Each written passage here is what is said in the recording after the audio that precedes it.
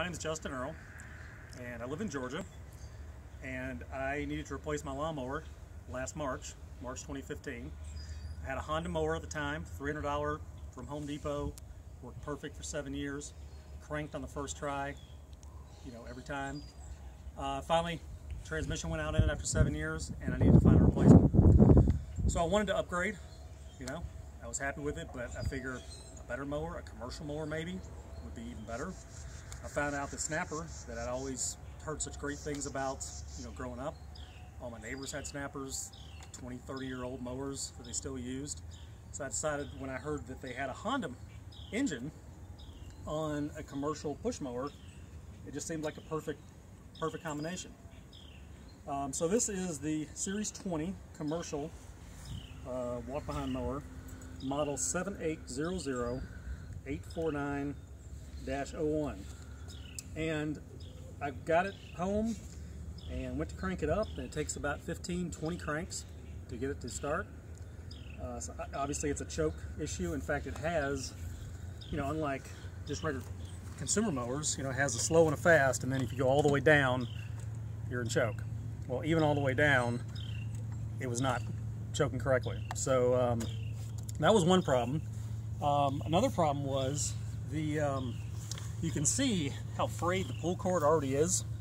This has been used one season, and it's because it goes through this pulley to avoid the bagging system. And you can see the pulley also is all chewed up. This is obviously going to fail maybe 2-3 seasons, which my Honda mower, 7 years, same pull cord. And then the other thing that's a poor design, as you can see right here where my finger's at, it's kind of some shadow, this is rubbing against, and this was replaced under warranty the end of last season.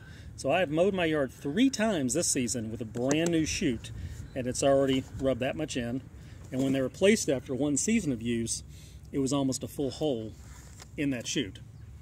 Just a terrible, terrible design, especially for a mower that I paid $1,000 for. The other big design issue, and this is what makes this mower pretty much unusable, grass comes up the tube and it hits right on the top of the bag right here. In fact, you can even see when it's running that there's like a little mound right here.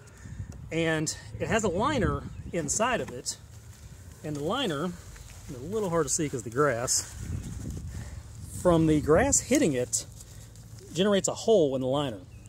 And I have a big pillow full of grass clippings that are not in the bag.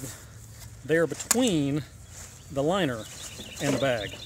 So there's nothing in this bag. In fact, to prove my point, nothing's coming out of the bag, and I still have all those grass clippings in there. So, I mean, the solution, I would assume, and actually you can maybe see it better now, the hole that's in there. The solution, now keep in mind, when I took this in for warranty work to have all this stuff fixed at the end of last season, they replaced the bag. So this bag has been used 3 times to mow the yard. And if you look at the yard, it's just a regular yard. It's not rocky, I'm not sucking up tree limbs and stuff in it. It's just a basic flat yard is what I'm mowing. So, the bag's like $50 or more to replace it. And every 3 times you mow, you pretty much have to replace it. So it's unusable. I mean, there's no point in me even buying another bag. I'd be better off putting that $50 a pop into another mower. Definitely not a snapper mower. So what I want Snapper to do is to buy this mower back from me. It has design flaws. It's funny, it's probably not even a quality issue. It's just that the design cannot be high quality. It's just a poor design. Anyone else who's thinking of buying a snapper mower, I had to go through quite a bit to get them to cover this work under warranty end of last season as it was.